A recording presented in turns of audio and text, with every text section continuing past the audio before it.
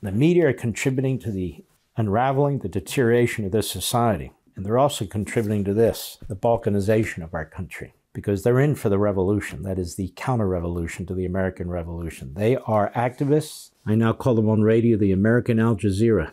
The American Al Jazeera media, because that's what they are. I want to show you just a short clip of the Israeli commandos, as best as you can see it, rescuing 4 of their fellow citizens, 3 of whom were kept captive by a so-called journalist for Al Jazeera. You see, Hamas has placed them with civilians. So this guy from Al Jazeera is a journalist at day and a terrorist at night. And that's many of the citizens there. Many.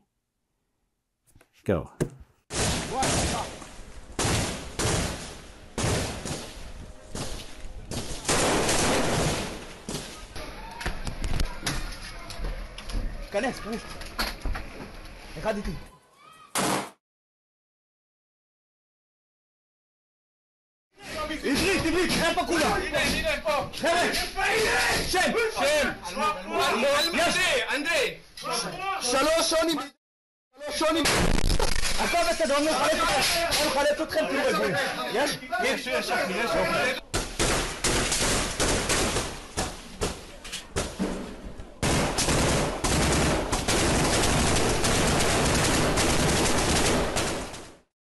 It's a firefight. This is urban warfare. Urban warfare. And it's the worst kind of warfare because your soldiers, they don't know what's lurking behind a corner, in a closet, in a shadowy area, and so forth and so on. And we have people who sit in these air-conditioned rooms after having a donut or a bagel in the green room, having their hair done and their makeup put on. I've seen these people. People brushing them off. They're treated like kings and queens before they go on TV or in front of the microphone and all. And then they condemn the Israelis for trying to save their people. We must have some kind of suicide gene in our bodies. Not you and me, but the people around us. Because if you can't see what's going on there and here, or if you actually take the wrong side, the side of evil, there's something horribly wrong with you. So the Israeli hostage rescuers celebrated and made claims of journalists holding Israelis captive. 8 journalists, so-called, what Al Jazeera did. They held 4. Actually, the 3 men. Go ahead. First tonight, to the joy of the surprise hostage rescue, Penny Wong's silence over the matter, and the Al Jazeera journalist who was holding Jews captive. I love this network, by the way. Sky News Australia. Yeah. Captive, all while reporting on human rights abuses. On Saturday evening, we received the news that we thought it would be impossible not to celebrate. The rescue of Noa Argamani, just 25, Almog Meir, 21 years old, Andriy Kozlov, 27, and Shlomi Ziv, 40. Yet there has not been a word of joy or any welcoming the news from Penny Wong. For 8 long months, there'd been no news of these hostages, and there were grave fears for their lives. Who could ever forget Noa Argamani's face as she was ripped away from her life as she knew it and forced onto the back of a motorbike while her boyfriend was held at gunpoint? The 25-year-old screamed, "Don't kill me," as she was kidnapped.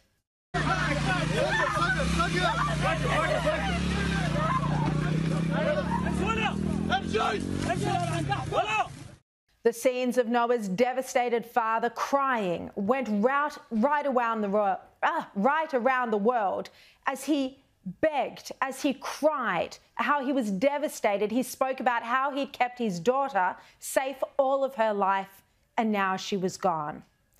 Well, thanks to the bravery of Israeli forces, Noa, Almog, Andriy and Shalom were reunited with their families.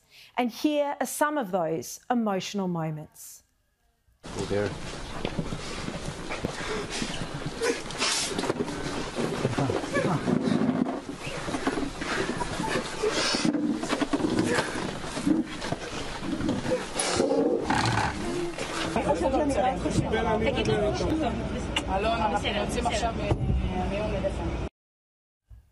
The trauma to these families has been indescribable. But where were 3 of these hostages hidden? In the home of a Palestinian journalist who'd written for Al Jazeera and the Palestine Chronicle. Here was Abdallah Al-Jamal's profile on Al Jazeera. In his articles, he regularly wrote about so-called Israeli human rights abuses and war crimes, claims of starvation and genocide. You wonder how the media get it so wrong. Well, perhaps it's because they're relying on first-hand accounts from Hamas terrorists masquerading as journalists, all the while holding Israelis hostage. Al-Jamal's home was in the Nuseirat refugee camp. That's where Hamas and Palestinian civilians were hiding these innocent hostages, inside a refugee camp. And the refugee camp has been run by UNRWA, the United Nations Relief and Works Agency. So what responsibility does the aid agency have here? And why is Australia still sending millions of dollars to UNRWA? And why didn't the Red Cross, UNRWA or any other agency visit Noa and the other hostages, despite them being held captive inside a refugee camp? And why haven't Biden and Blinken condemned Al Jazeera and Qatar, which is owned by Al Jazeera, which owns Al Jazeera and is a state-run media operation? And why have almost no media organizations in America, but the usual conservative ones, even talked about this? I tell you, the media are horrendous across the board, pretty much. And so here we have a journalist, so-called, who was keeping 3 of the hostages. And Qatar, which Biden and Blinken have befriended, which has funded and protected the leadership of Hamas and the Hamas terrorists, negotiating on our behalf on the 5 Americans who are still hostage. He doesn't criticize Qatar, Biden, Blinken, none of them. They don't criticize Iran. They don't criticize anybody but Netanyahu. Go ahead. We've even seen in the past 2 days morally corrupt United Nations officials, like the biased Francesca Albanese, claim that the hostages were released.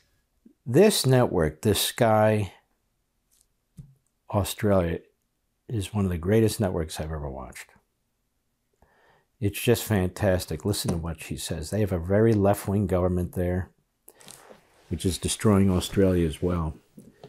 But in our own country, Martha Raddatz, the Sunday shows, Brennan, Dana Bash, all questioning whether we're so glad the hostages are out, but what about all the deaths of the Palestinians? And they regurgitate the Hamas numbers. The complete lack of moral clarity and principle in our media, where they repeat each other, where America is the enemy, Israel's the enemy, the great middle class of America is the enemy, and so forth and so on. The media are contributing to the unraveling, the deterioration of this society. And they're also contributing to this, the balkanization of our country. Because they're in for the revolution. That is the counter-revolution to the American Revolution. They are activists. I now call them on radio the American Al Jazeera. The American Al Jazeera media, because that's what they are. Want to see more? Sign up for LevinTV.